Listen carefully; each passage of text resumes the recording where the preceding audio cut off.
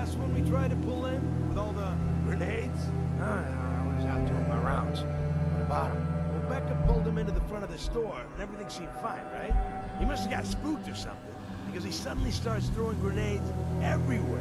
What? What'd you guys do? That's the thing. It turns out they weren't grenades at all. They were just rocks.